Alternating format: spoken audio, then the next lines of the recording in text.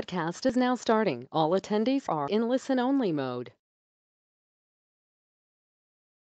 Good morning. Welcome to the Big Securities webinar, Australia's Economic Miracle and the Challenges that Lie Ahead.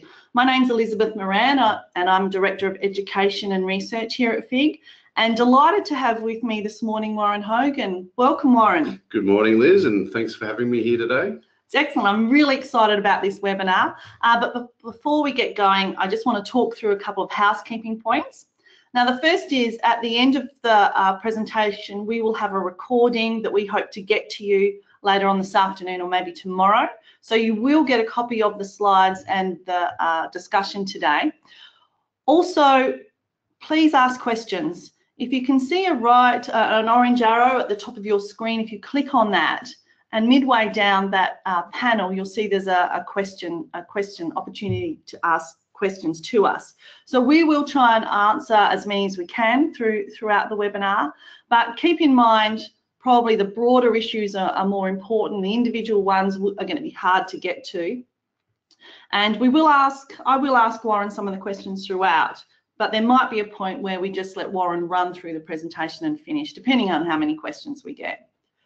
So delighted to have Warren with us. He has many years of broad international economic and strategic experience. His most recent role was with ANZ for 11 years as chief economist, and just so fantastic and really excited to have you here, Warren. I'm going to hand over to you and let you do your stuff. Great. Well, thanks, Liz, and it's really good to be here. And good morning, everyone. For those who aren't in Sydney, it is a beautiful autumn day at last. So thank you for coming indoors, and well, I suppose some people could be outdoors listening to this. I wanted to sort of give a big picture view today on some of Australia's challenges. I want to relate that to the present. I want to relate that to investment markets, but it is by its nature an assessment of some of the issues we face as a country with reference to the economic issues. It's not a specific forecast for the economy, what I'm doing today, but it certainly talks about the future and the challenges we face. It's not just about Australia. There's many global themes here, and Australia is a very active and engaged global participant. So what happens in the rest of the world is extraordinarily important for Australia. So I wanted to start by just, before we get into the presentation proper, is actually sort of put a frame around it so that everyone sort of can be thinking in this perspective as we go through. And that frame is really some of the conclusions, the big picture conclusions. And these are issues I've been talking about for many years. So the first one is that the world of the last 30 years, or the 30 years prior to the global financial crisis, really is now history. We're not going back to that world, and I think you'll see that that's quite apparent through the presentation.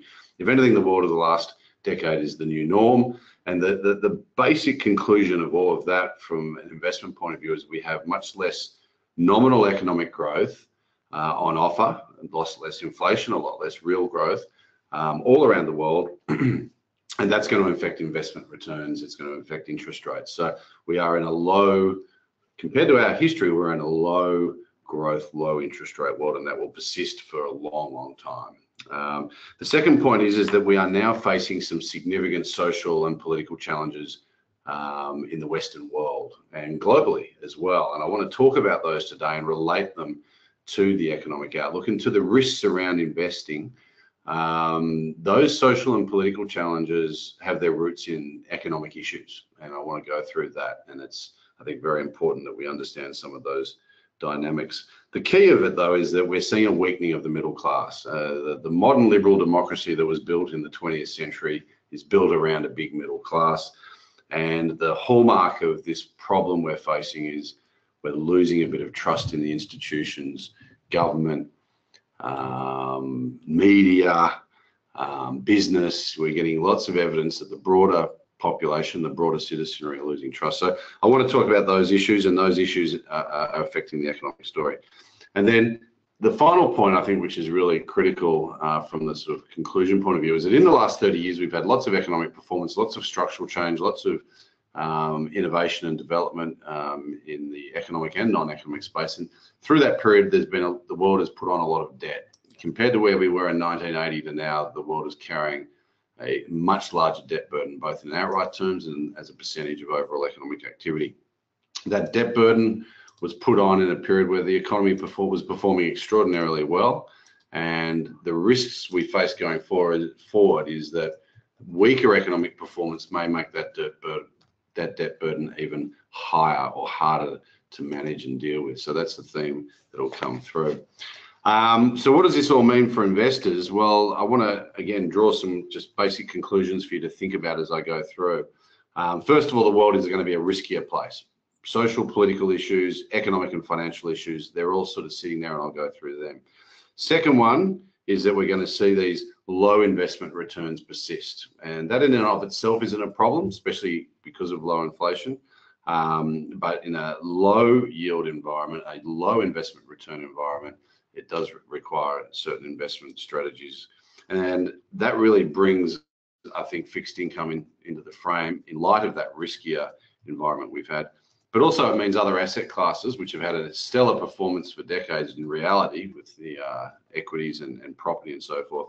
I'm sure that there are going to be a lot more challenges going forward for those asset classes. So those are the themes. I just wanted to, before again, one last thing, the short-term outlook, just the next 12 months or so. I'm not going to talk a lot about it, but just to be clear, I'm very upbeat on where the US economy is going, where the Australian economy is going. You know, again, we're not getting the performance we used to get in the noughties or the 1990s, but we're actually seeing these economies produce solid economic growth. And even in the US now, we're seeing wages and inflation pick up. The Fed's raising interest rates. They're removing QE. These are all signs of an economy that's doing pretty well.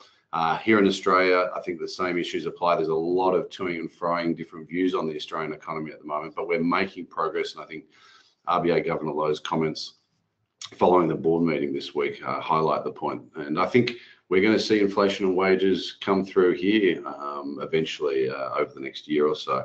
But that's the short-term cyclical. And I think this is going to see a push up in yields, and I think this represents a great opportunity for investors in fixed income to have a look at those yields on offer, because I think you're only going to get so many cyclical upswings in interest rates. So even though the interest rates go up, and they're going to still be at very low levels over the next year or so, whether it's in the US or here, very low levels compared to what we've been used to in the last 20 years, they're probably going to be pretty good when you're looking forward in a low interest rate world. Okay, so that's my sort of lead in. So let's get into the presentation proper. So I'm going to start with the economic miracle. I'm going to talk about that and what I believe are the foundations of our economic miracle. And then we're going to go into the challenges. Now, with the economic miracle and with the story or the analysis I'm going to provide on that, I think everyone should be trying to think about, how much of the foundations of our economic prosperity of the last 25 years are repeatable or are still in play or could happen again. Because I think you're going to find as we go through this, there were some pretty historically unique factors that drove this really quite amazing economic performance from Australia. So on to the first slide, what is the miracle, or what miracle? I've just got a couple of media quotes. The first one's from The Economist magazine, which is pretty credible, and that was back in 2003, talking about this miracle economy. And why was it a miracle economy back then? Well, the essence of the miracle is that we seem to be able to avoid recession in this country. And in 2003, we'd really only avoided one recession that the rest of the world had experienced, and that was the recession following the tech wreck. The reality was Australia had actually navigated the Asia crisis, the emerging market crisis of the late 90s at that stage as well, effectively. But this was the first talk of an economic miracle in Australia. More recently, last year, from the BBC and from Forbes, the story of the miracle is continuing to be talked about. So what is it? Well, Australia, as of the current quarter, the June quarter, 2018, and I'm pretty sure we're not in recession right now, will notch up 27 years since our last technical severe recession. That was, mid-1991 was the last one we had, and that was a big one. That was our Lehman moment with Westpac, suffering. What was our financial crisis? Westpac was under extreme pressure. I think so was ANZ. And unemployment got up to 11%. That's in the wake of that recession. We've gone 27 years since that time, and this is really at odds with the experience of both our history and the history of modern economies. Economic cycles tend to go for about 10 to 12 years. You know, we tend to experience a recession every decade or so, and we've missed two now. We've missed. So we're well overdue.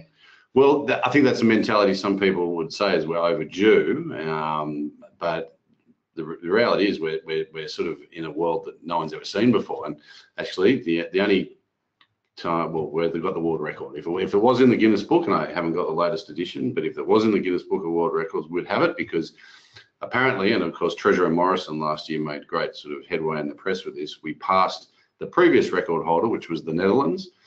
They had 103 quarters between 1983 and 2008. We're actually now heading into our 108th quarter.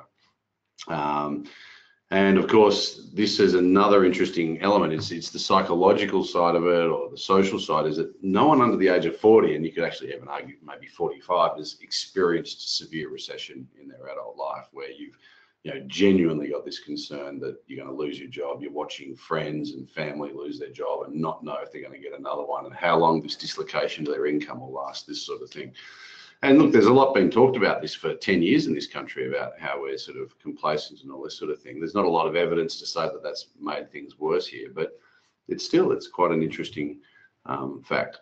Okay, this is the chart. I think that's really important. This is Australian GDP growth over the last sort of 40, 50 years. And the two things that really stand out is, yes, the recession of the early 90s and the early 80s are quite clear, and they look quite deep. And yes, we have not had any recession measured in terms of real GDP growth since then. But also, there is a clear difference in the level of volatility and stability in the economy between essentially the 70s and 80s and since then. We've had a much more stable economic environment when you look at it in this sort of very aggregate sense. So that's the recession, the recessionless economy, 27 years, average growth through that period of 3.2%. There has been a downtrend in that growth, and we'll go into that downtrend. So what are the foundations behind this miracle, this 27 years without a recession? Well, look, this is a complex thing, talking about the economy, and there's lots of factors, but I want to talk about four key ones. One is the economic reforms of the 80s. Two is the strong population growth we've experienced in this economy. Three is the role of China, which has been phenomenal in terms of its influence on the performance of our economy. And the fourth one is the rise of household debt. These are the key ones for me. And when I go through each of these, think about what this will look like going forward, because these are the things I want to focus in on going forward. Okay, so make Australia great again, to steal from Mr. Trump.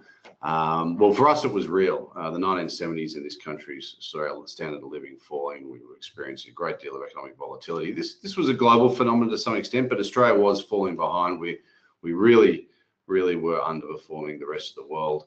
And there was much talk of reform prior to the election of the Hawke-Keating government, but when they came in, they really put the foot down. And look, I think everyone on this call would be pretty familiar with it, so I won't go into the details, but we essentially opened up, liberalised our economy. We essentially made it more competitive and more flexible. And the big ones for me were the financial liberalisation and the floating of the Australian dollar. We essentially went from quite a regimented financial system, a fixed exchange rate, to one that really allowed price to determine the allocation of capital, allowed the currency to offset the effects of international shocks, and we benefited greatly from that. Obviously, labour market reforms, tariff reductions, and various other things have all been very important since.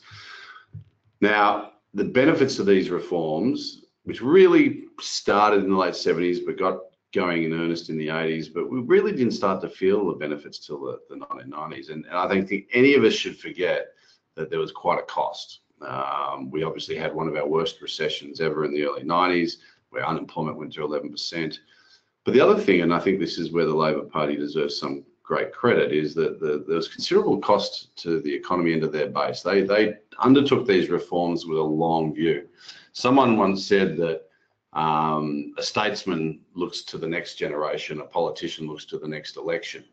And I think it's very, very relevant, because the reforms of the 1980s, these were statesmen. They were looking to the next generation. Okay, who were they? Well, there we go, Bob Hawke. There's a few points I want to make on our former Prime Minister. The first one is that I think we're all pretty aware that he was a pretty big character, and there he is. Blokey bloke with the yard glass, right? He had the world record for sculling beer, essentially. And I think for those who saw the ABC documentary on him just recently, I think we got some pretty candid insight into what he was like in the 1970s before he became Prime Minister. And Graham Richardson in that basically said, there's no way he'd be Prime Minister in this day and age. Social media, community standards just would not have allowed him to have got into that position. But he did a powerful role. He led a cabinet. He led all these leaders who executed these reforms, and that is something we're really struggling with in this day and age. Is there seems to be more infighting in each of the different parties than leadership shown, and I think that's a really important factor there. The next one's Keating. I think we're all aware he was committed and he really pushed through the agenda.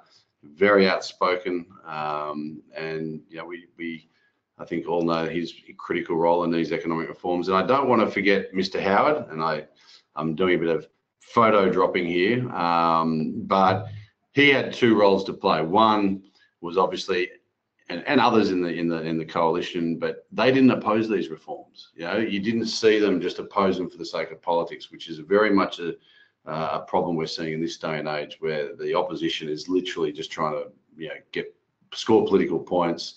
And it's not about what's great or important for the country over the long term, but it's about the next election. So in the 1980s, the coalition helped facilitate these reforms out of opposition. The other thing is in power, he was really the voice of Middle Australia. This was a guy who knew how to speak to the middle ground, and it was from a period from a place that was really genuine. And this is the key thing. I think that that authenticity was. The Australian people could see it. We just don't seem to have those leaders today in this day and age, and I'll come back to that.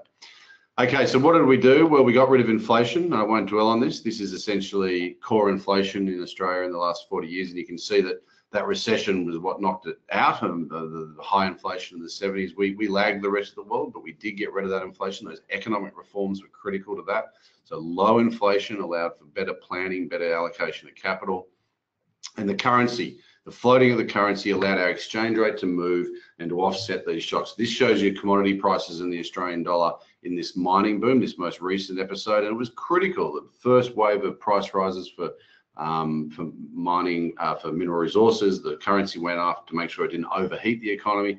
GFC hits, the currency comes back and makes sure that international shock is muted and then back up again. So these have been critical elements of the reform process.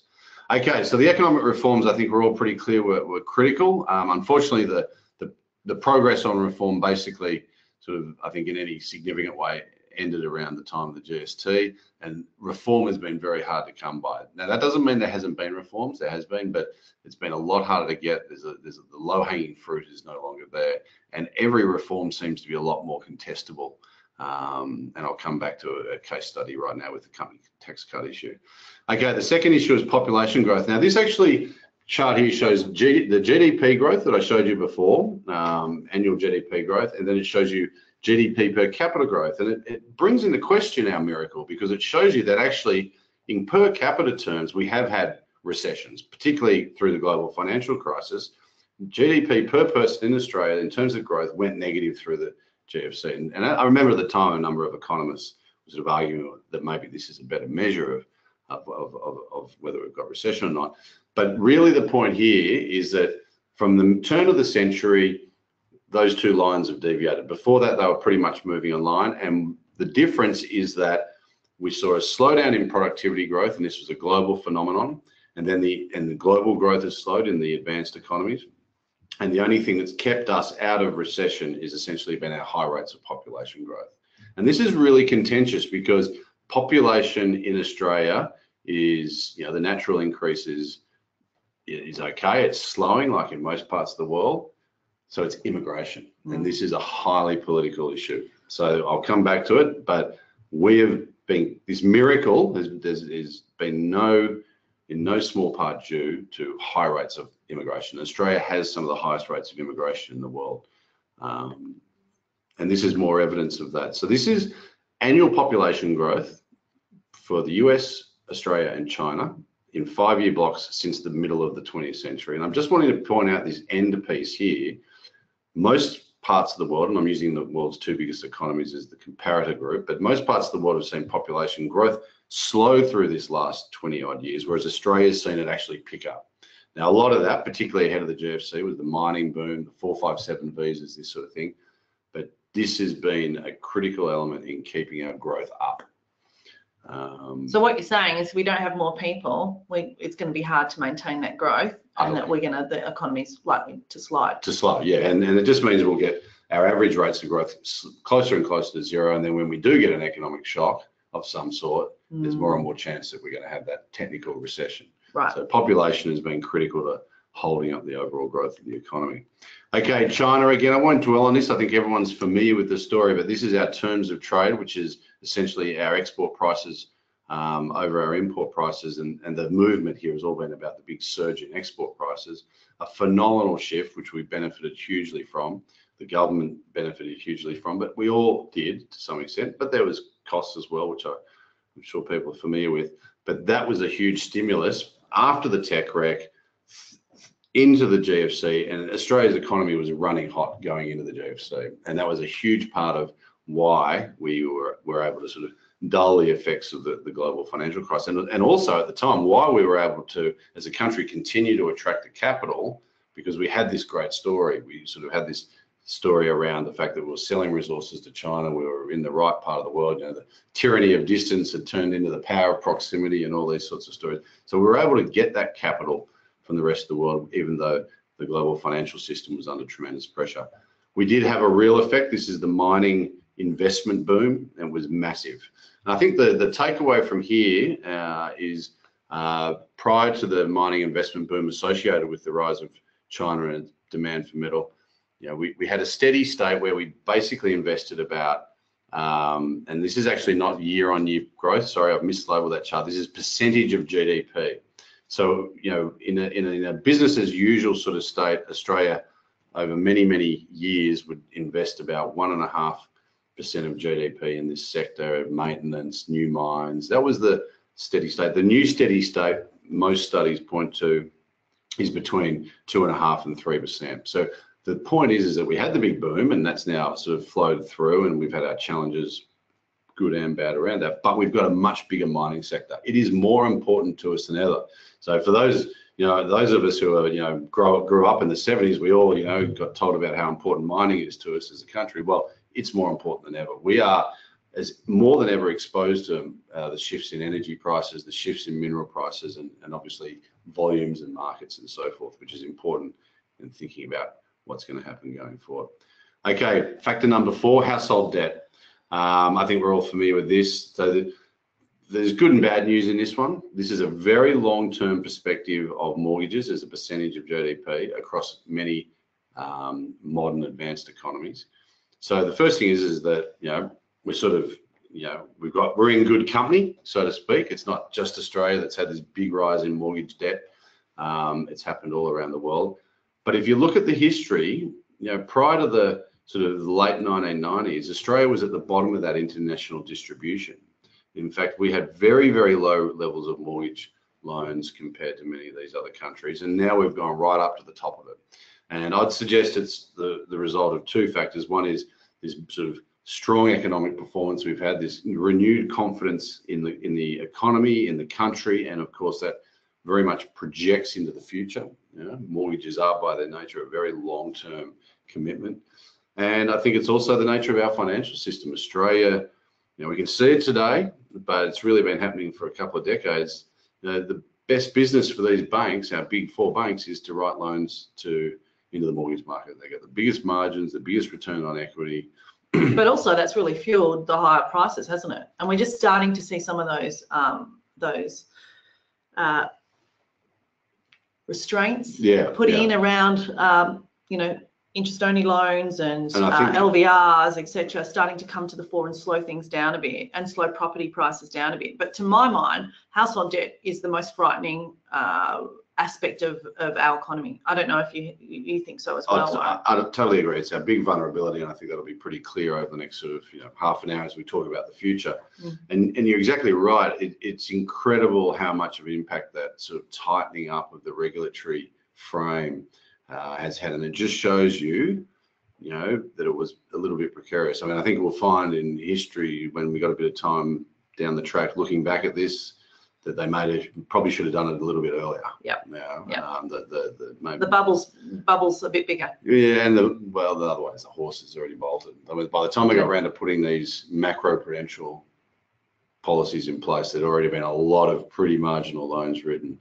And as we're now seeing with the Royal Commission, we're sort of seeing some practices in the system that weren't necessarily great. But from a macro point of view, Australia has gone from a country that had a pretty low sort of mortgage exposure to one that's basically one of the highest in the world. I think maybe the second highest. And of course, house prices have surged. These are real house prices, so adjusted for inflation. They're not sort of right up to date, but I think the long picture just shows you that we've seen a very big increase in real house prices. And this is the core of affordability. I mean, a lot of people say, oh, well, 40, 50 years ago, it was always hard to get in the property market. Well, it was. Pre sort of 1980s, one of the biggest challenges of getting a property market was actually securing a mortgage, because they were much more strictly controlled. We've opened it up. But in real terms, adjusted for the price of all the goods and services in the economy, housing is massively more expensive than it ever was. So I think that's at the very core of the affordability issue. But within that whole frame, because of the big rise in house prices, the big rise in debt, the household sector's balance sheet is not only much bigger, much bigger. We've got a really leveraged household sector now compared to any time in our history, but they're wealthy. The ABS data on this household sector net worth is risen by almost double in the last 30 years. So these economic reforms, this opening up of the economy, obviously things like the China boom, the population growth, you can argue all these different factors have actually made us quite wealthy, which is a good thing.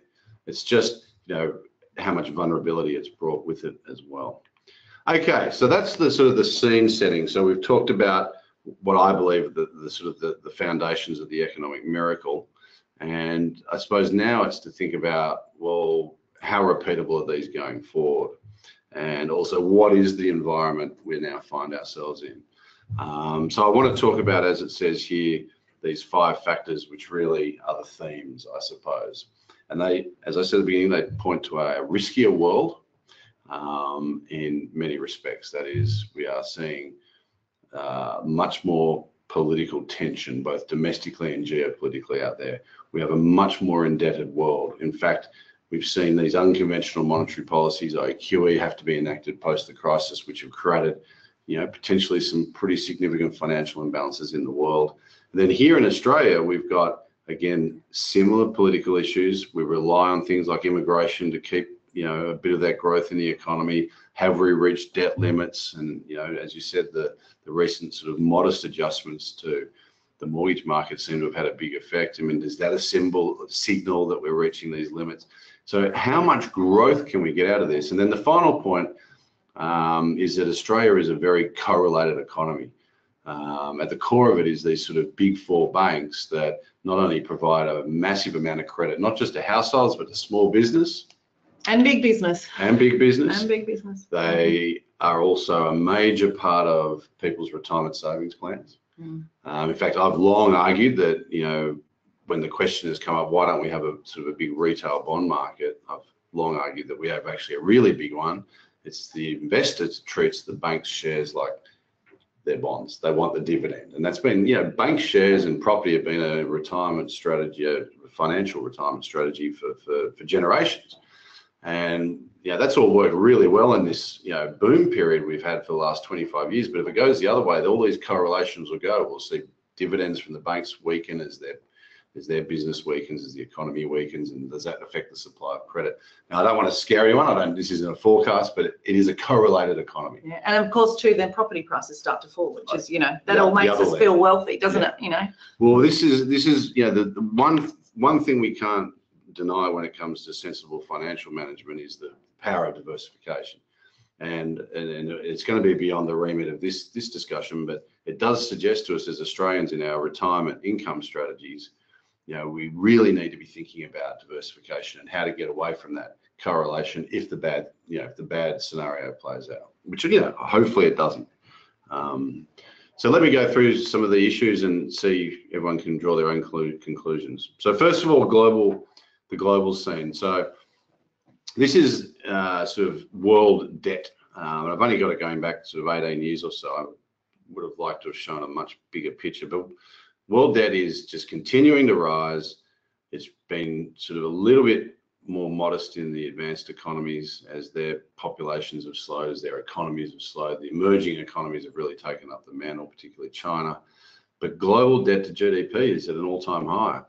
I mean, if the global financial crisis was a debt problem, which really most financial crises are a debt problem, the response to that seems to have been to generate more debt. And the issue is, how much debt can we have? What is an optimal debt level?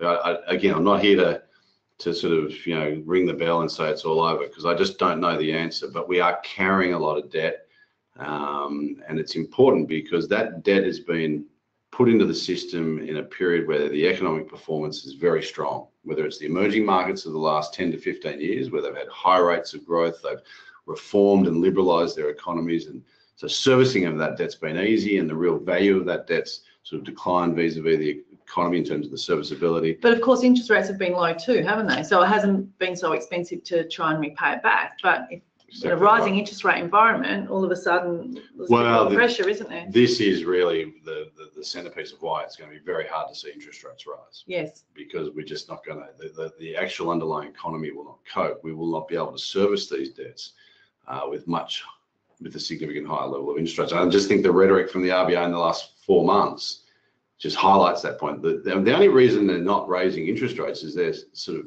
fundamentally scared that they're going to knock the household sector over here, which is a good reason. They're doing the right thing. But interest rates in this country are not in line. The cash rate is not in line with the underlying rate of growth in the economy. And they're just scared of getting it to where it should be because of that reason. And I think that's all part of this dynamic. So debt's been going up. And to deal with the crisis, we did this unconventional monetary policy, and QE is essentially expanding the balance sheet of the central banks, going in and buying the government debt, which takes some of the pressure out of big fiscal stimulus, puts more liquidity into the banking system. But the most powerful effect of it was to lower long-term interest rates, because essentially it was the short-term rate, which is the focus of monetary policy in all countries, the cash rate, we call it here, the Fed funds rate in the US, that had reached zero, but they wanted to provide more monetary stimulus. So they'd go and buy the 10-year bond yield, or the bond, the treasury note in the US, or the Bund in Germany, and they'd try and drive that yield down. And by buying those bonds, effectively they're buying them off private investors, superannuation funds, insurance companies, individuals, and forcing them to go and find another investment, whether it be a corporate bond or equity or infrastructure, and this has been playing out for a decade now. This is the classic element of the hunt for yield. Now, look, this has got to be reversed at some stage, you would have to think, and of course the Fed is already committed to doing that and started to do that. And that in itself is going to be a great challenge. I think the dynamics around these markets this year are very much about how QE has been withdrawn. So let's put QE in reverse and just focus on the US. The Fed goes and allows their bonds to mature. They take that money and they don't reinvest it like they had been for the previous decade. And of course, the Treasury has to go and issue a bond, and they have to attract new money into the market. And of course, that's going to be a private investor who is going to have to either sell a corporate bond or an equity or what have you to buy this Treasury. But the process is that Treasury yield has to go up to attract that money in. So what you're going to see is this process of unwinding QE, pushing up yields, that'll attract money in, putting pressure on things like equity and to some extent corporate bond spreads. And the Fed will be very cautious on this. But I think the real issue is around these riskier assets. So this is data from Robert Shiller, the Nobel Prize winning economist who became famous ahead of the GFC around talking about the housing bubble in the US. This is a cyclically adjusted price earnings ratio. which is his key metric, and it goes all the way back to 1880, as you can see there, versus the US 10-year bond yield. And you can see the latest data, and I did this get this off his website, and it's all free out of Harvard there. We've got an equity market right now because of QE, in my view, because of QE, that is, historically at a point that has been a bubble. Looking pretty toppy. To not put a pretty finer point on it. I mean, we've got enough to send sort of chills down the spine of investors. The 1929, the year 2000. I mean, these were severe equity market events. So look, this has been what QE has done. It's taken, and the underlying economy is good, and that's why the equity market's performing. The earnings are good, the economy's stable, unemployment's falling, but that extra liquidity that's coming out of the central bank in the last decade is forcing people to find investments and making things expensive. So they're unwinding that. So my view, and as a basic sort of overview of this is that the equity market's going to struggle to go anywhere this year. I think the economy is going to be fine. I think the interest rate increases are going to be modest. I think the withdrawal of QE is going to be modest. But every time they take that QE out or that liquidity out, that's going to take money from the equity market back into the bond market. And so I think you're going to see the equity market really struggle. But that being said, it's not going to fall a lot because there's still a lot of liquidity in there. Interest rates are still low and the economy's still doing well. So it's going to be. And we're employed, right? We've got money. We're feeling wealthy. Our house prices have gone up. And you're seeing it in the last few months. The equity market is just volatile now, going sideways. And I expect that to continue. I think eventually there's a risk that they're going to have a big fall, but it's probably not going to happen until the economy rolls over, which I don't think is for at least another 6 to 12 months. Okay, now this is the one risk which is outside of the frame that I've been describing. So this is inflation, and it's global measures of inflation, annual inflation going back to the 1960s, and the headline is back to normal.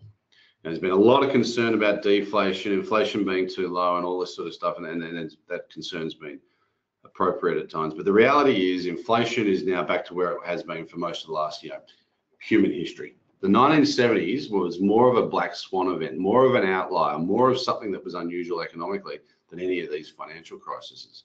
We just have never seen anything like the kind of high and persistent and globalized inflation that we saw in the 70s any time before. We've seen bouts of it, and it's usually hyperinflation because of really bad monetary policy, like in Zimbabwe or in Germany in the 1920s or what have you. But this was an outlier. Inflation's back to normal. That big fall in inflation, and I'll just go to the next chart, coincided with a massive fall in interest rates. So interest rates move with inflation, and it went all the way up and then all the way down. That's been a big factor, along with the technology and financial liberalization and the underlying growth in the economy. But this has been a big factor in driving debt in the world in the last 40 years, is this big fall in interest rates, which has allowed higher and higher serviceability. Now, the risk is that this inflation goes up. Because you were talking before about how the RBA is running the cash rate at less than the true growing or underlying rate. The nominal Australian economy is growing at around 4 to 5, and the cash rate's at 1.5. So does that not mean then that theoretically inflation could spike? It could start to go. That's the precise sort of conclusion you draw historically, but at the moment we're just not seeing it. Now QE, this sort of production of liquidity, this printing of money, it's been called in various ways. I think printing's not quite right in the digital age, but that's created asset price inflation, not consumer price inflation. Globally, inflation's been held down quite low. I think there's some historical technology factors here, the globalization of the retail markets, the globalization of retailers, the sort of technology and supply chains, there's fierce competition to keep basically global goods prices down, on top of the big surge in capacity that happened with China investing in it. And, I mean, kids' toys now are basically cheaper than they were 30 years ago in outright terms, motor cars, television sets, all of that. I mean, that effect may start to wane, but so far all the easy monetary policy has showed up in asset prices, not in consumer prices. If something happened that meant that dynamic changed and we started to see this inflation pick up, it would be a disaster, because interest rates would follow. And in a highly levered world, as we alluded to before, that could cause some real problems. Now, I think this is less of a risk than the other risks I'm talking about, because I think that we are in this low inflation environment. Okay, I've got a great question from Ronnie here, and he's just regarding household debt. And he says the generic economic policy in the past 40, 50 years has been, in developed economies, has been to stimulate aggregate demand by making consumer credit easily available. Given the scenario with household debt growth, it's not surprising, but what would you think is an optimal household debt level as a percentage of the economy for a developed country? Well, look, I think the first point to note is it's probably different for different economies. So household access to credit is going to be different. Household attitudes to credit is going to be different. So the reason I say that is the US in 2007, ahead of the crisis, got a household debt to income ratio, which I believe off the top of my head was around 125%, 130%. And that seemed to be a breaking point for the US, which their crisis was very much about housing, very much about mortgages. Now, admittedly, it was about mortgages to the people who couldn't afford it and so forth. But that was a level that seemed to be a limit for the US. Australia got to about 150 at the time, 150, 160. So we're miles above the US. And we didn't seem to have a crisis. We went sideways on that for a while. We're now up towards 200. The Netherlands is up around our sort of level. It's such a big number. Like, it's hard to fathom. I think it's just a massive number. It is hard to fathom. So this gets back to one of the thematics I'm sort of trying to draw out here, whether successfully or not, is we have taken on this debt with an expectation that's probably of our incomes going forward, of the economy going forward, that's probably pretty much based on what we experienced in the last little while. You know, there's a lot of evidence to say expectations are essentially a reflection of what's going on now and in the recent past. And this is what worries me. I can paint a picture of a world here where we're not going to get the same level of economic growth. We're not going to get the same level of inflation, and this debt will become more and more burdensome. In terms of the mortgage market, it's quite clear. We're seeing it already. Wages growth in Australia is low, and much lower than we've seen for 30 years, and probably much lower than what people expected when they took on mortgages 3, 4, 5, 6 years ago. But of course, that's coupled with lower investment returns. While we're all saving madly for retirement, lower investment returns, correlated risk, as you were talking about before, and thus the need for really sound, diversified portfolios to weather the storm and to protect your capital. Exactly if that right. eventuates. All income growth, whether it's measured as wages at 2 and a bit, or whether it's measured at a very defensive portfolio, which is returning sort of 2 to 4 at best, you know, are much lower than they have been before. And they're looking like they're being sticky at this lower level. Now, I've no doubt over the next year or two, we're going to see a cyclical pickup in everything, investment returns and in wages, but it's not going to be back to where it was in the old days. Yeah.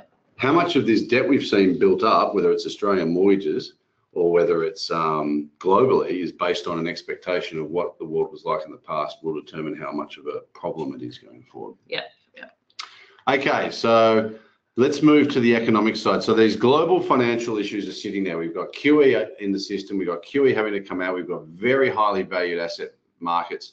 That is not just equities, it's property around the world. Commercial property in many markets is very, very sharp valuations. All of this, all these asset price valuations are susceptible to disruption. You know, this is a risky global world we're seeing. I now want to turn to the economic and financial, because I think that the economic and political, because if that financial vulnerability I've painted around debt and very expensive assets is upset by the economic and political scene, then we could see some problems. And this is what I'm getting at, is that it's a riskier world we're in. So the first thing is this picture, which actually when I was at ANZ, we did this many years ago, so the numbers might slightly be different now. But essentially we're painting a picture of what we describe as a major shift in the structure of the world economy. So a few years ago, US and Europe were together worth about half the world economy, and the 10 biggest economies in Asia were worth about a quarter. On some pretty conservative projections, it's likely that that's going to turn itself completely on its head, and that Asia is going to be half the world economy by the middle of the century, and the US and Europe combined will be about a quarter. This represents changes in just the way the whole thing works. You know, everything from economics, trade, politics, to military, to everything. And how we deal with that is really important. And I'd have to say at the moment, we're sort of struggling a bit. So what are some of the dimensions? So this is investment as a proportion of GDP In the world economy, you see the black line is overall world, and it's stable. In most economies and in the world in aggregate, it's about 25% of GDP. We invest, we build factories, we build infrastructure, we build all this sort of stuff. Now then it's split between emerging economies and advanced economies. And this is the starting foundation point of how the whole world's shifted economically, and it's creating problems for us socially. Trump, Brexit, and I'll go into that in a minute.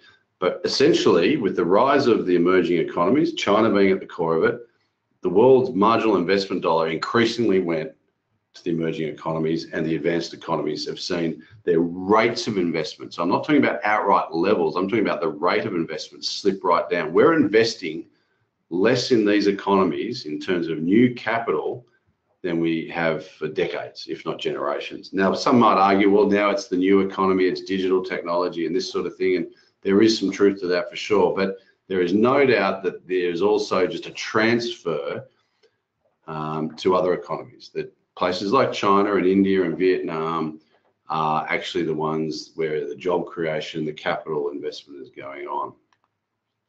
This is a famous chart called the elephant chart. It's essentially how income has shifted between 1988 and 2008, and I'm sure many of you seen it, but just to explain it quickly, is that the richest people in the world, their incomes in that 20 years up to the global crisis went up by about 60%. Then the middle of the world distribution through to the poorest, except for the very poorest, all went up by between 50 and 70%. And then there was this group in the top there that it actually fell. That group in the top, remember this is the globe, is essentially the working class or the middle class of the West. These are the Brexiteers, these are the Trump voters, these are the people who've lost their job in manufacturing, these are the people who are impacted in Victoria or South Australia. This is where that big shift in the structure of the global economy is first struck. And the reality is they're not happy. The reality is that we as a society probably haven't managed that world. This neoclassical sort of, the world, we've got to listen to market signals, things have got to adjust, it's fine, but we've underestimated the human cost. And these people are doing either not working or they're doing much less meaningful jobs than they had started their careers with or they thought they were appropriate. But either way, these people are upset. They feel like they've been left behind. They don't feel like they're sharing in the broader prosperity.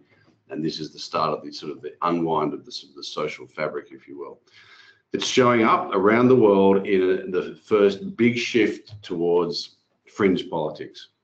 We are seeing a big move away from the center. The heart of the build out of the economic miracle of the 20th century was about a thriving middle class, a liberal democracy, and it really became about contesting from the center left and the center right around these ideas. And just the fact that the Hawke-Keating reforms were essentially the sort of reforms you'd expect from a conservative sort of right of center government came from a left of center government highlights how well that worked. And this was all around the world in the middle of the 20th century. We saw this, but now we're seeing economic stress come in. We're seeing people felt like they're being left behind, and in a democracy they get a say, and they're moving away and they're voting for the fringe. They're voting.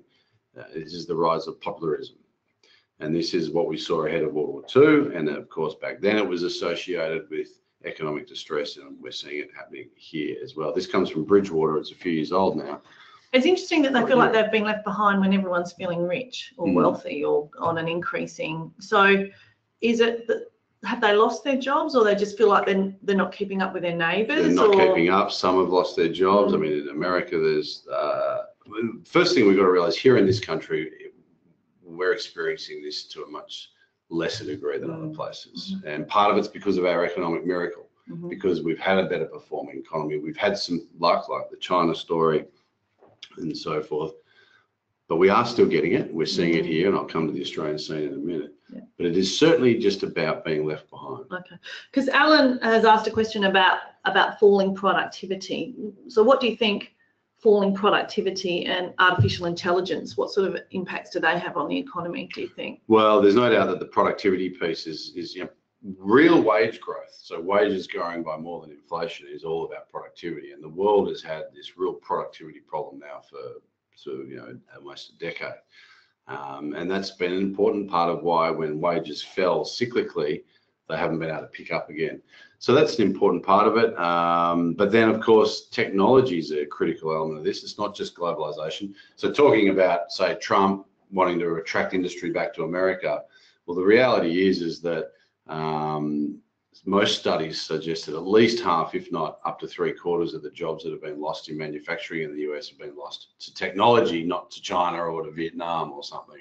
And if a car manufacturer or a pharmaceutical company or a toy manufacturer came to the US and built a factory from scratch, it would just be heavily automated. It would be robots and, you know, the kind of factory workers. There'd be a few, but most of them would actually need a degree to operate the robots and so forth, and the software engineers. And the jobs are gone for that lower, middle, white. Yeah, so you can argue that, you know, it's very easy in a world of populist politics to argue that it's about jobs going to China and the Chinese are bad, and there's a little bit of truth in it, and that's what I sort of started to emphasize at the very beginning, but there's also a technology piece here. So, yeah, it's not that we've made big mistakes, it's the fact that the world's changing, it's how we deal with it. So the world is getting more politically difficult, domestically. So this is for America, this is for the UK, this is for France. The other thing is we're getting more politically difficult geopolitically or globally. And here I show essentially what I see as the sort of the four fronts.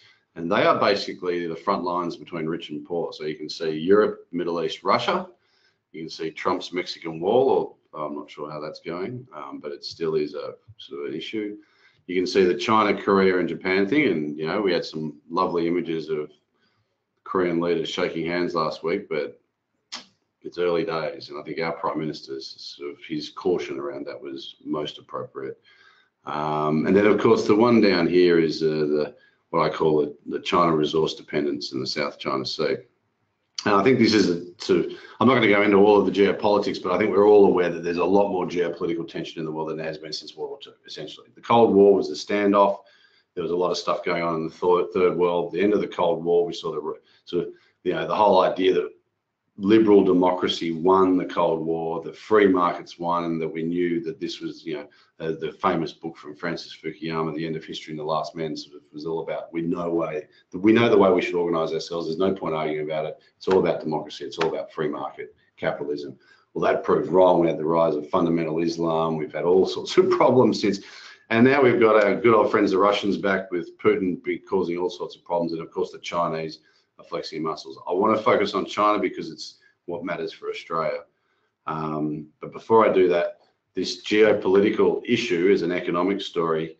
Even if it doesn't get hot, the fact that there's geopolitical tension will translate into global military spending. And this is from the Stockholm International Peace Research Institute. And it just shows you that there's been this long-term slide in the amount of resources we dedicate in our societies to military spending. You know, there's a lot of talk when the Berlin Wall fell about the peace dividend. Well, actually, the peace dividend had been gradually coming through, you know, except for Reagan when he got in and sort of ramped up the rhetoric, and not just the rhetoric, sorry, also the military spending. We've seen it sort of been a trend down. Well, we could be at a long-term turning point. So when you get this peace dividend, you free resources up from military spending, put them into the private economy, which will, I think most people would accept, will allocate them more efficiently, it'll be more productive, and it'll be better things they're producing. They'll be producing toys for kids and stuff rather than military weapons. Well, we're going through a turning point. Don't believe the China numbers. The Chinese economic statistics on anything are always questionable, and I'm sure they're not telling anyone their right numbers on military spending. So, Warren, what's the line that's turned up quite steeply there? Which country is that? That is Russia. Okay. And it's at least the Russians are telling us that they're doing it. I'd say America's on the way up. This data obviously comes out with quite a lag, as you can imagine, because you've got to go through the Stockholm Institute here wants to get the right numbers. Right, the Chinese numbers are pointing up. The American numbers will point up. You know, we'll see in our budget next week. There's no doubt in our budget next week there'll be a bit about the Australian numbers pointing up. Okay, so let's turn back to China and Australia. Australia is not just this sleepy backwater. We're not just this big island that we don't have to worry about. We are right in the thick of it. So let me just put one strategic perspective in this, and it's more to whet your appetite and sort of make you realise why Australia's part of this big geopolitical thing is that China is resource dependent. It requires energy, it requires metal, it requires food. In fact, to some extent, you could argue it also requires export markets. The reason the South China Sea is so important to China is that is their access to the world for their trade, for the resources to come in and for their resources to go out. Now, sure, the American Navy has been very good at securing shipping lanes all around the world for 50 years, but really the Chinese government can't say to their people, their 1 point something billion people, we're relying on the US to, keep that key shipping lane, the South China Sea, open for us. They're going to take responsibility for it. Now, I'm not condoning what they're doing in the South China Sea is right or wrong or anything, but it's just obvious. This is critical to China, but it also is, so that's the South China Sea piece, but look at Australia, metal, energy, food. Look at the size of us, 25 million people. There's about 3 billion people up there in India, China, Southeast Asia. Now, we've got to trade with them. We've got to give them access to this, and we are, and we're all for this. But if something goes wrong, they're going to want this. The Japanese wanted it. Their Pacific Basin World War II, I'm sort of getting a little bit off piece, was in Papua New Guinea and Rabaul. We are so attractive to these places. They don't have our natural resources. We are in their region. So we've got a very tricky position we're sitting in. And I think, we know the rhetoric, it's shifting. These big issues move slowly. We don't necessarily see them day to day, but it's worth paying attention to. So Australia's reliance on China, I think it's all pretty obvious. It's mineral resources and it's energy exports. Now we don't send all of our iron ore and all of our coal to China and all of our LNG to China. We send a lot of it to Japan, Taiwan, and Korea. But China's the biggest customer globally for these things, and China's the price maker. We're the price taker. So even though they can't completely shut us out of the market, they can affect the price we get for it. The thing I'm worried about though is now, and actually I saw something in the AFR today which proves that I'm sort of on the right track here, is that two of our biggest exports and two of our biggest industries, tourism and education, Chinese are now dominating it. And the Chinese government can pull lots of easy levers to affect that. And so what did I see on the AFR today?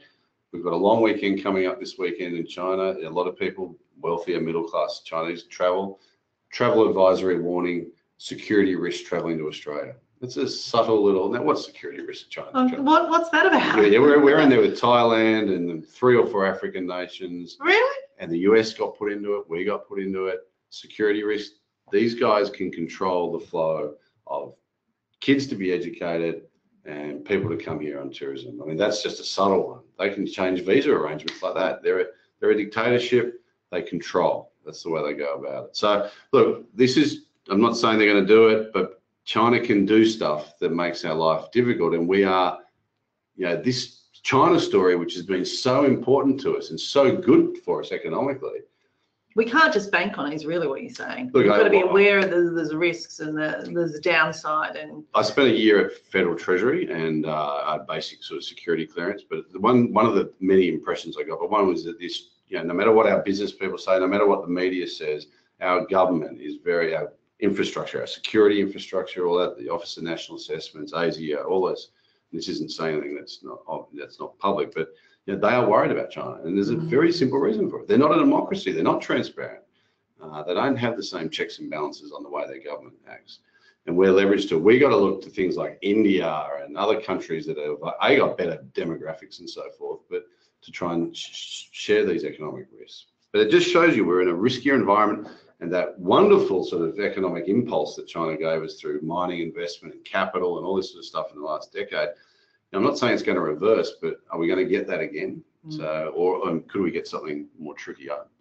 Okay, domestically in Australia, look, I think this is more for an international audience. I think we all know the story. We've sort of lost our way a little bit, and it all started when Julia Gillard toppled Kevin Rudd. Australians didn't like it at all about a first-term elected Prime Minister getting toppled. Kevin Rudd certainly didn't like it. And then we did it again with Tony Abbott. Now, people can argue all they want about whether or not it was appropriate to do it on the inside. From us, on the outside looking in, this was almost like a coup. And it really has been a reflection of the Hawke, Keating, Howard years just look so much in contrast to what we've got now. Now, look, that's not a forecast.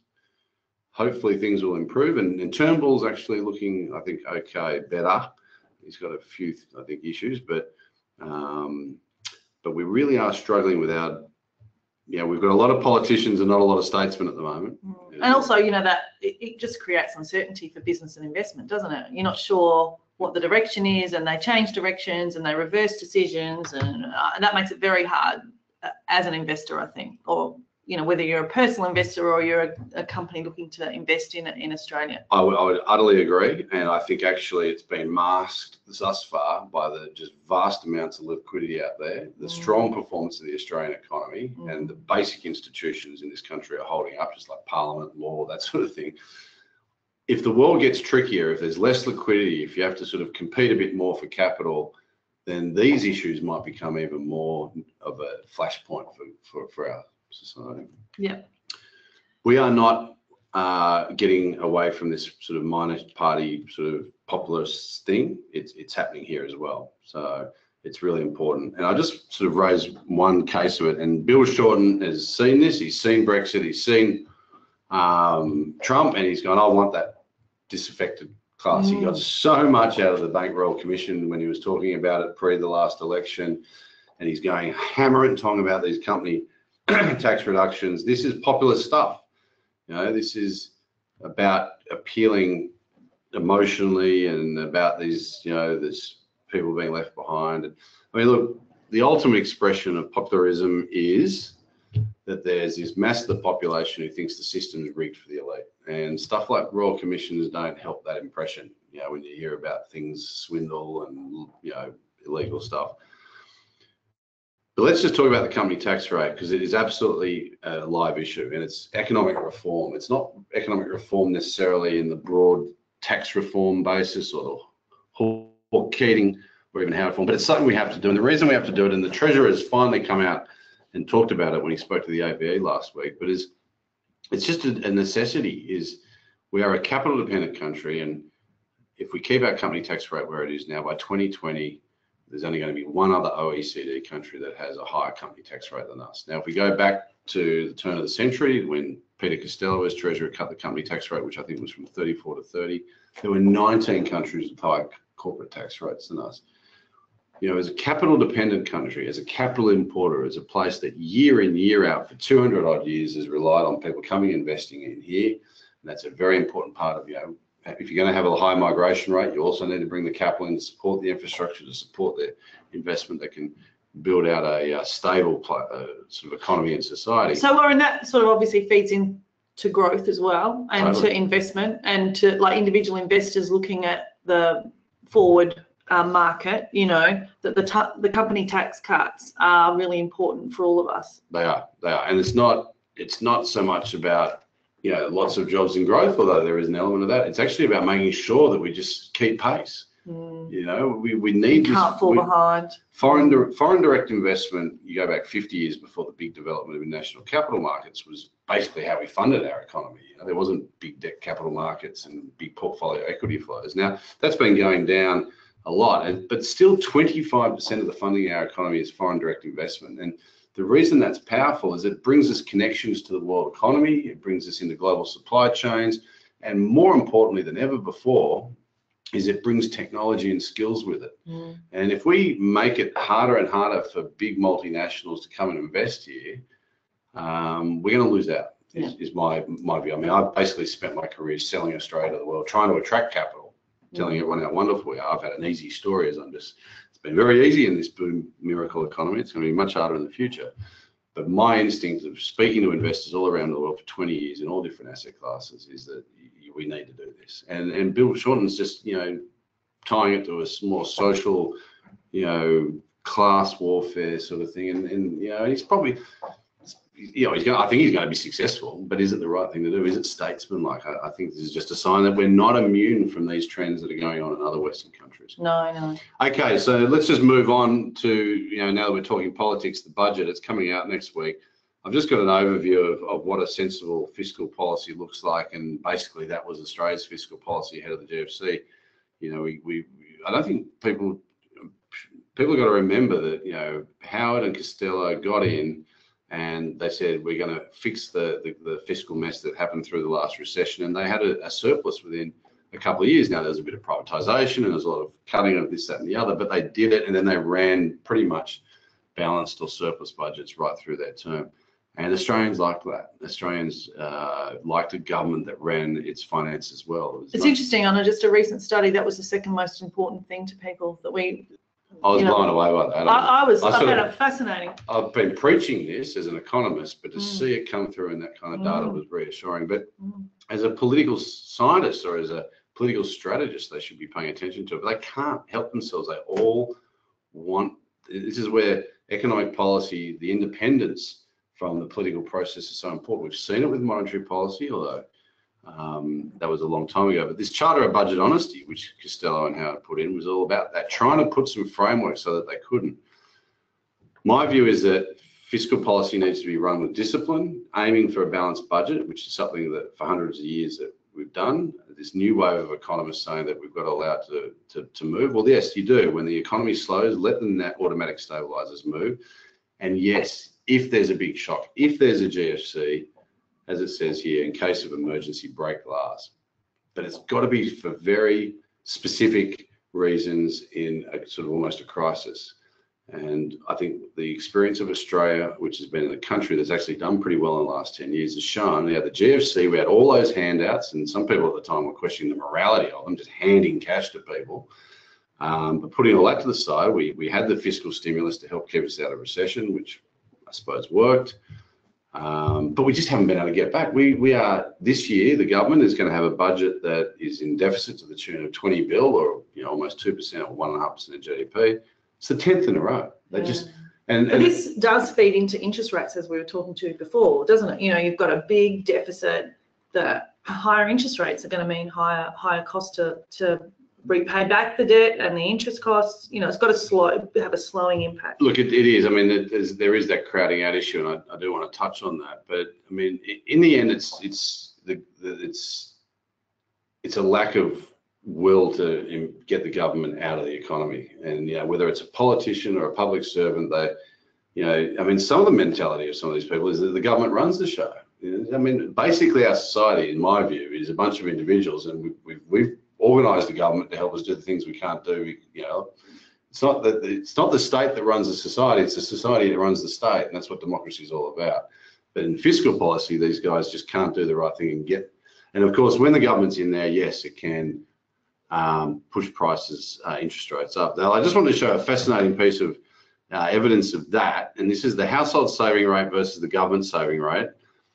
This goes back to the 1960s, and back in the 60s, 70s, and 80s, corporate savings was very low, so it sort of mucks around with it. But since the corporate sector's got its balance sheets very much better managed in the sort of the modern era, the correlation between government saving and household saving since the turn of the century or December 98 is negative 90%. But basically that means that if the government dis-saves, i.e. runs a deficit, it just means the household sector is going to save. They're going to offset it because they know that in the future they're going to have to pay the taxes back, or interest rates go up so they don't borrow as much, or whatever the case is. There's a certain futility to persistent government deficits apart from issues of morality and financial stability. And of course, the government's financial position is gradually improving. We're seeing the household saving rate come down after being extraordinarily high, and people are showing more confidence. I suppose what I'm getting at is Australians love a government that looks after its finances. And if they're not looking after their finances, they worry about it and they save. And they probably save more than they need to. So the good news is that the government's financial position is improving. I think this government's doing a pretty good job, although we've just found out they've got an extra $6, $7, $8 billion. We don't know for sure, but we've had some hints. And what are they doing? Well, they're going to spend it. They're going to keep the same trajectory for the balanced budget, the surplus being 3 years out, and they're going to give tax cuts and probably spend on a few range of pre-election things. So it just, again, another thing, politicians can't help themselves. But the improvement in the government's position is good for the economy. It's going to keep that saving rate in the household sector a bit lower and keep consumers spending, which is important. Okay, in terms of looking forward around the population, these are projections from the UN, and it goes right out to 2060, which I know is crazy, but demographics are a lot easier to forecast than just about anything else.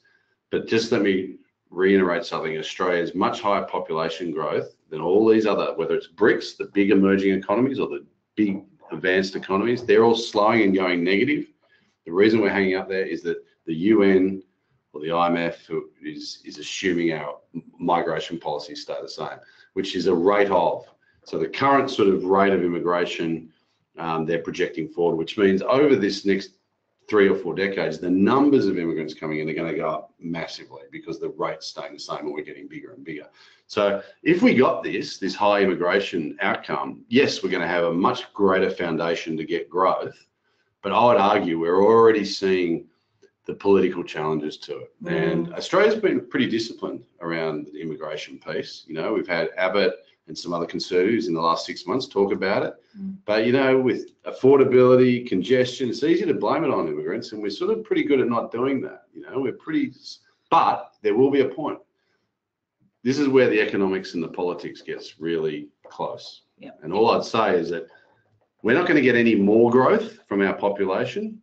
Just to hold where we've been is going to require a fair bit of political tolerance. And if the and also spending on infrastructure, right? Oh, and we're going to have to build for it. We're going to have to build for it. And how does that like actually feed into interest rates then? Because obviously, you know, our clients very cognizant of interest rates and rising rates here in Australia. You were saying low and, you know, low for longer. What's your sort of forecast or thoughts for interest rates in the next 12 months or a couple of years? Well, I think you're going to see Australian interest rates, and this highlights the point, are not going to go miles through global interest rates or US interest rates. No. You know, they just can't. If anything, the outlook over the longer term is that our interest rates, as it has been the case for many years, is higher. So I think Australian interest rates are generally on a rising trajectory. The caveat on that, and that's because of the good economy, the caveat on that is if any of these risks start to play out, because these risks are all obviously downside risks with the exception of inflation. Yes. So, and then just to finish off, this is the big one, the debt one that we've started with, we're going to finish with. This is 1870, business loans as a proportion of GDP, residential loans as a proportion of GDP. And you can just see that we've got more leverage in the system than ever before. Now we're a much more sophisticated economy, a lot more sophisticated general population to deal with it, but it is a risk factor. I'm not calling it. I don't think we can take residential mortgages much higher as a proportion of the economy. I think the growth of that market's got to slow right down, but this is our vulnerability. If something goes wrong, this is going to be the channel that turns it from a shock to an economic crisis. Yeah. And here, as I said, the correlated economy, this is some data from probably APRA, RBA. We have a very concentrated system, not just the 4 big banks, but also the fact that their main lending is to the household sector. And so Australia's lending, the Australian bank balance sheet exposure to mortgages is, as you can see there, probably on average over 60%. And the next highest is Norway at about 45, and then in most countries are down at sort of 30. And that's why international analysts have looked at Australia as like a basket case, waiting for it to all topple over. Started in 2003, that Economist article, the miracle economy, they've been doing it for a long time. Yeah, they have. Yeah. And I think, you know, if you cross the road enough times and they get run over, you just keep crossing, but eventually, you know, we're getting sort of people have almost become attuned to it, but it is a financial risk. That's a big We know risk. that lack of diversification, we know that concentrated risks create problems. I'm hoping it's not going to be a big issue, but that is our vulnerability. And of course, if the banks get into trouble, if the house prices go, the consumer balance sheet goes, we've got lots of buffers and we're a wealthy country, but it will create some real challenges. That's when interest rates will go back down. That's when, you know, growth will be low for an extended period. I don't think those risks are playing out now. I don't think this Royal Commission is going to trigger that, as some people have been alluding to. Yeah. I know certainly our clients are looking at what are the prospects for the bond market in the next 12 to 18 months, 2 years. Do you have any thoughts on investment into that market? Certainly we're getting a lot of demand from our investors for bonds, and some of you would know you have to wait list for bonds. So there's not enough supply. Companies, you know, are they full of what they need at the moment? Don't actually need to raise further funding? Look, I mean, I don't have a clear view on it, but I can't see why there wouldn't be a normal demand for credit from the corporate sector. I think the big issue around the economy and the business sector is the changing nature of the economy, and where, you know, there's going to be new players coming in. I know a lot of existing companies are trying to adapt to the digital world and change, but there's also a lot of new players. So how they get credit, I haven't got a clear view on that. But my view from an investment point of view is that, as I said at the start, we're getting these good outcomes. The economy is doing well in the US. It's doing well in most countries around the world, and here I think it's doing well. We're lagging a bit, and we're going to get interest rates, I believe, whether it's at the short end, but more importantly, in that 5 to 10 year area, the bond market, the yields that are probably going to be very attractive on a medium term basis. You're going to get some really good yields, I believe, in the next year or so, that'll hold you in good stead right through the next half decade. And that's just from an outright interest rate point of view. If any of these risks come to pass, I mean, one of the fundamental problems with Australia's system, as I said, is that, you know, we treat the bank shares as bonds effectively in terms of retirees and self-managed super funds and self-funded retirees. And they're not. I mean, there's a lot of tax advantages, and that's what encourages it. But then if any of these risks play out, then you're going to get hit with the bank shares, the dividends are going to get moved, and that's going to be when you're going to find out this is not a fixed income product, it's still equity. And now, look, I hope that situation doesn't play out, but that's the risk you've got to be cognizant of. So well, we certainly know from the stats that investors, they have bank shares, they have bank hybrids, they have deposits, and they have mortgages. And so, you know, it's, on many fronts, they're exposed to if something goes wrong with the banks. Yeah. So looking at other corporate exposures in fixed income is sensible to try and create that diversity. But yeah, I think you're going to get interest rates just very gradually pushing up, and then I think they'll probably reach their high point at some stage in the next 18 months, and that'll probably be a high point for a number of years. And those yields that you'll see are going to be the best yields you'll get. I'd be buying into those rising yields basically, and trying to get some duration on board as well. You know, once we start to see. I mean, I don't know the levels right here, but I think we're getting some good opportunities to invest. Yeah, great, excellent. And have you got any more slides? That's the last slide is just the conclusion. Brilliant. And you know, it's not saying anything that we haven't either touched on or talked about, but Australia is had a wonderful 27-year economic expansion, no technical recession. We've had our hiccups and we've dealt with it well, and it's a testimony to the reforms, our flexible economy, the economic management, especially from our professional bureaucrats, the Reserve Bank and people in government, but also politicians from time to time have done the right thing. But it's been a very strong period for the world economy. I know the last 10 years has been tricky, but that's been offset by the China story. But prior to that, and we've leveraged to it. And the world economy is looking trickier economically, financially, politically. And I think it's going to be harder for us going forward. I would not expect another 27 years. Have recessions been dispelled? Well, maybe they have, but I think we're going to have lower growth. We're going to have more potential volatility, and I think the risk of a recession in this country in the next 3 or 4 years is over 50%. I think there's a 2 in 3 chance we'll experience a technical recession in this country within the next, by early 2021. Wow, that's and I haven't heard that view from you before, but that's really because you see markets building all the time, and you think, can we just keep going? Can we, and some of the company results have been really encouraging, others less so, but it seems like there's a lot of fuel in the economy, but that you think there's a recession in the next couple of years is or the chances are better than half. That's something we have to think about. So that's really important. I've got some questions here if we've got a few minutes, Warren. So Miguel asks, with all the changes happening on jobs and the digital economy, do you see enough focus from government, companies, universities on investments and planning on the coming opportunities to remain competitive? Are we going to be still competitive? Is there enough focus on that? Yeah, look, I'm sort of have some association with the UTS Business School, and I can say that there certainly is an awareness of this issue about getting the right skills and getting the workforce of the future, and there's a lot of work being done on the future of work, not just in this country, but globally. But I must say that there is some real concern amongst the experts in this field that we aren't shifting what we're training people enough. There's big debates about this, whether it's the Gonski type reports or right through into tertiary education. But we're trying. And I think that's that's important that that people are recognising this. But they're just these institutions which are really quite big businesses now. These universities. They're not nimble, they're not agile. So look, I think we will, but and there's more market forces on universities than ever in this country, and it's certainly the way we're going. And so those market forces will force a bit of agility in response to what's required. But it is a problem because, what does a 19 or a 17-year-old know about what the skills they're going to need when they're 30? I mean, we often need that wisdom to set it up for them. They're not the ones who are going to actually know. So there's no doubt we need more computational capacity, more creative capacity, and obviously the technology. Young people just need to be utterly comfortable working in a technology space.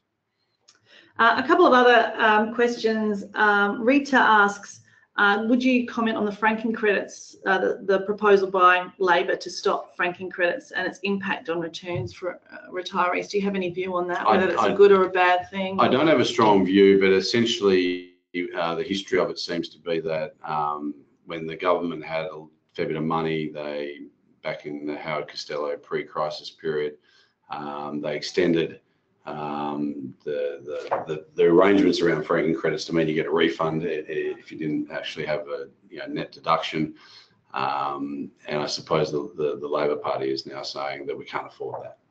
Now that's fine with me, but if that money that they're no longer giving back to the people who were getting it is used for budget repair and good financial management, it's fine. But if it's going to be used for something else or spent, or I'm not sure it's worth the disruption to those people, because the bottom line is there's people right here, right now who are relying on that. That's right. They've budgeted. They've planned for their retirement. I mean, to my way of thinking, it actually makes it a fairer level playing field, if you like, in determining what assets to have in your portfolio, because the returns are not inflated, if you like. Australia is one of the only countries that has franking credits, full stop. So. But I think from my perspective, with bank hybrids, they include franking in the returns. So you can't claim the franking.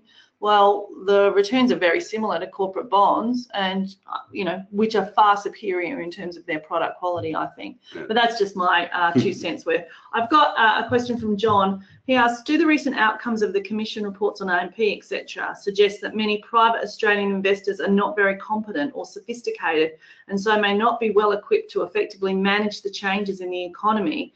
In other words, that recession that you're talking about.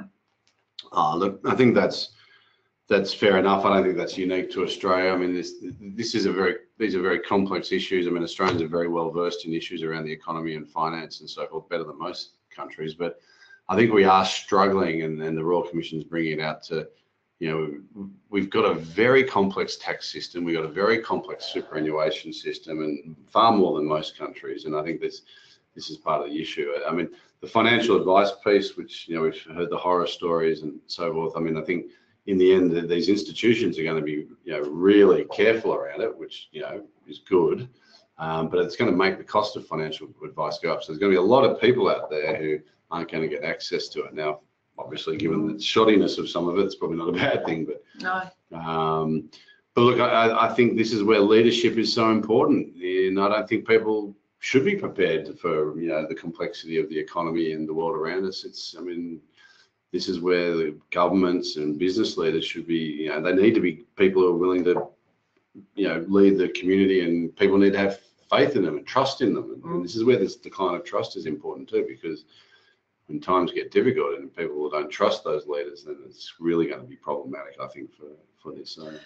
Yes, actually 2 questions. One from Alan, and he's talking about the recession that you'll think might happen. What do you think would be the biggest risk, or what's the main thing you're looking at as a trigger for a recession? Yeah, look, I'm not looking for a big sort of financial crisis type trigger. I mean, sure, a whole range of risks I talked about today could become acute, and that could be something that happens offshore that then ricochets through here, like our inability to finance our current account, which means the banks can't easily supply credit to the economy, or a disruption with China because their relationship with America But I think the most likely outcome is essentially that the rate of growth of credit slows, and that we see the consumer and that we see a rise in unemployment because whether it's the world economy that's going through a slowdown or some reason that drives it here,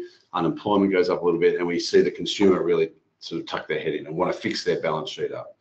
And that could give us, what would be a mild recession, but it would be a recession nonetheless. So I actually think you can get a recession that's almost organic in nature, which is essentially the Australian consumer sort of going to ground for a year or so. And part of that will be some stress around the banks. I mean, look, there is some concern that the way this Royal Commission is going is that banks, there may be a shock to the supply of credit. Banks might not lend money to anyone who's not just the most credit worthy. I have no evidence for that, but that's some of the sort of talk going around at the moment. But I see that high probability is based on the fact that we seem to, this economic expansion, this economic is long in the tooth. And it's been very much filtered by high rates of credit growth, some pretty amazing stuff out of China, and those factors are going away.